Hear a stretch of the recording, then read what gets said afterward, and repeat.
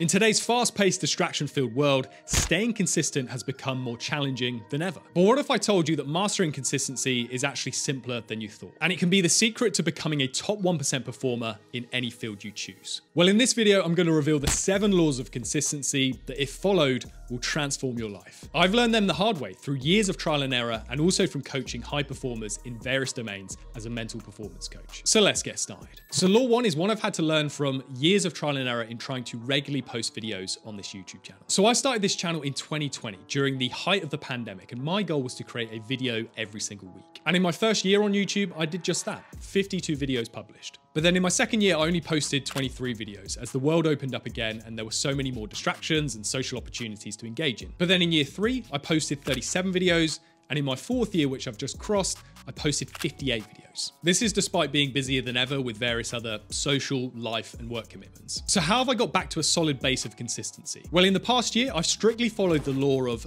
batch wherever possible. Today, right now, as I'm recording this video, it's actually the 4th of June, 2024. But if you're watching this video on the day it goes live, then it's the 5th of July, 2024. Batching allows you to keep a streak going during those inevitable times where other commitments and priorities get in the way. So whenever I have an extended trip away from home for a few weeks or have other projects coming up that will take up most of my time and energy, I plan ahead and get a few more videos made ahead of time so that I can keep the streak going. And the same goes for various other things in life. Something like batch cooking is the best thing any performer who cares about their nutrition should engage in when they know that they have little time during the week to cook meals. This can help you cut out convenience and junk foods that quickly erode a consistent week or two of healthy eating. Another example is studying. If you know that you have a busy week ahead, spend a morning on the weekend batching your study materials. Summarize your notes, create flashcards or mind maps in advance so that you can then easily review them in shorter focus sessions throughout the week. This helps maintain your study consistency even when time is tight. Say if you're a student athlete where you're juggling your studying with all your practices and games. Life throws up all kinds of things that threaten to derail your progress. Things like last-minute social events, family emergencies, or having to spend hours on hold to the phone to utility companies. So the only way to protect yourself from these breaking your consistent progress is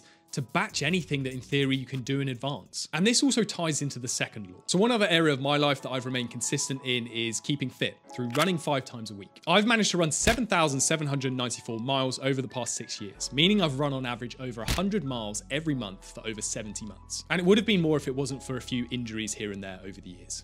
Ooh, you're hard showing off. And what's kept me consistent more than anything with this part of my life is the law of preempting blockades. Whenever I have to travel and stay in a new hotel, I always do one of 2 things. 1, make sure I book a hotel near some good running routes, or 2, make sure I book a hotel that has a gym and a treadmill. Because it's way too easy to let a consistent habit fall off when you're in a different environment. Our usual routines and rituals are all suddenly thrown up into the air because of a lack of familiarity. And in those moments, the easy option is to just say, I'll get back to it when I get back. But the danger with this is if you spend even a few days away from your usual routines, they become harder and harder to get back into the swing of. So you need to ensure that you have a plan to keep them going, even when everything else around you makes it super easier to just put them on pause for a few days or a couple of weeks. So if there's something you're desperate to stay consistent with, even when thrown out of your usual routines and environments, ask yourself the question, what measures do I need to take in order to make it as easy as possible for me to stick to my habit of? And then actively plan out what steps that are 100% inside of your control need to be taken. Because they say failing to prepare means that you're preparing to fail. If you want to optimize your preparation so that you can perform your best more consistently,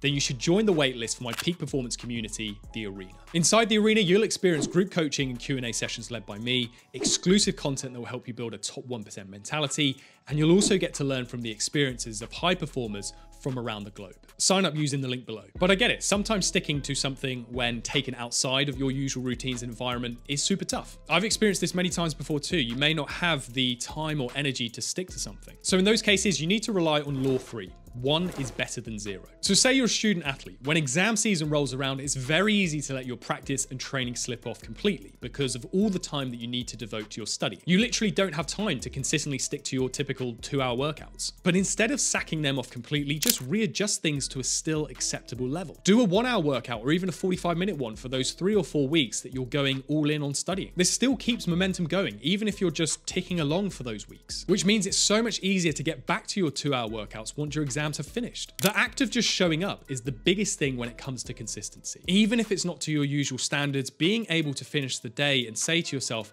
I still got something done, is a huge motivator, and this will help compound your growth and development over time. At certain points in life, just keeping the streak going becomes more important than the quality or quantity of the work that you're doing or producing. But I understand that there are days where your motivation is super low, and sticking to the thing that you're trying to be consistent with feels harder than ever. What can you do in those situations to just crack on and keep at it? Well, that's where Law 4 comes in. Use visual cues. This might sound super simple, but it's incredibly effective. The idea is to use a visual reminder that indicates some form of progress, such as the basic act of putting red crosses through a wall calendar, or using a health or workout tracker that shows how many days in a row that you've actually recorded activity. We as humans naturally get a buzz out of visibly seeing our progress or a streak of something. Think about people weighing themselves every day on a weight loss journey, or ways that social media companies keep us addicted to their platforms. For example, if you used Snapchat when you were younger, there's a good chance that at one point you cared massively about using the app every single day so that you had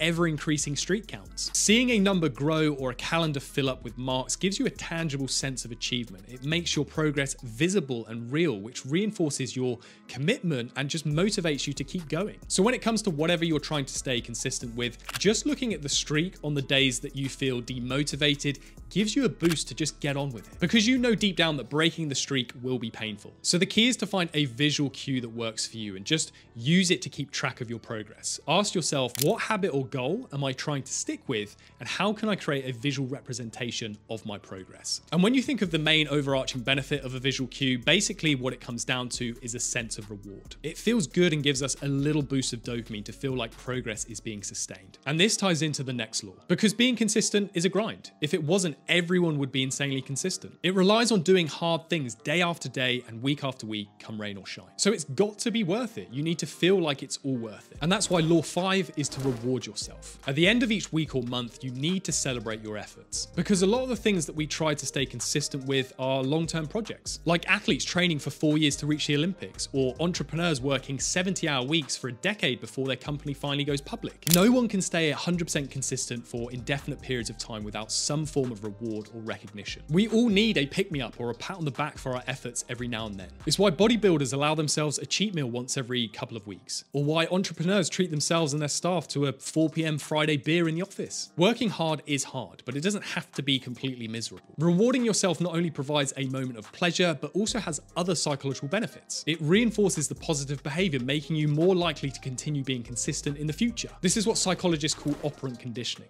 Deep down, we're all just like dogs who do tricks in exchange for a treat. But we don't want to become overly reliant on these rewards so that we only do the thing because of the reward, like a kid who only does his homework because of the promise of a gold star. But the occasional reward helps break up the monotony of the grind, providing a mental break and renewed motivation to keep pushing forward, especially during the toughest times. So whether it's a couple of hours of video games, a couple of pints on the weekend, or taking yourself to see a movie, reward yourself for sticking things out. But look, there will be occasions where, for whatever reason, consistency does finally become impossible. Where something pops up outside of your control and you have to drop everything. Those circumstances that you just can't do anything about. What then? What happens if that finally means that your streak is broken? Well, law 6 is you're allowed to miss one. Look, as said before, life is unpredictable, and sometimes even the best laid out plans can be derailed by unforeseen circumstances. So it's okay to miss one day, one workout, or one act of whatever it is that you're trying to be consistent with. Think of it like a get out of jail free card. It's for those rare occasions when you truly need it, allowing you to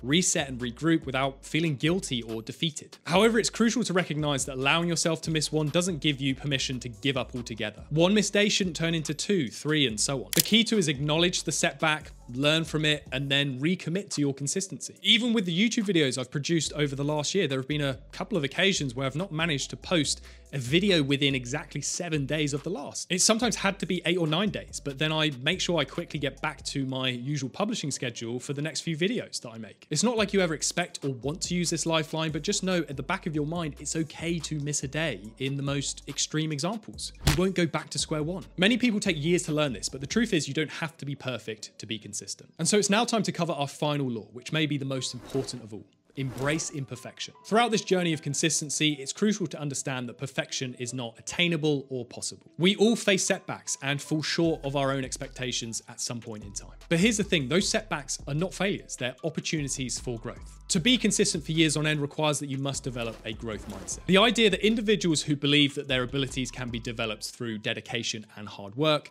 are more likely to embrace challenges and persist in the face of setbacks. By embracing imperfection, we cultivate that growth mindset. We learn to look at setbacks as stepping stones rather than roadblocks, and we become more resilient. In the areas I've shown consistency in my life, a perfect performance remains super rare. In the 6 years I've been running, there's probably been less than 5 times that I feel I've had a 10 out of 10 run. And with the 170 YouTube videos I've made, there's probably been 2 or 3 ones that I'm 100% happy with. But that's fine because I'm not chasing perfection. If I was, I would have given up on these areas a long time ago. Perfection is a very occasional bonus that you only get paid a handful of times in your life. And if you want to let go of your perfectionism for good, then you should watch this video next.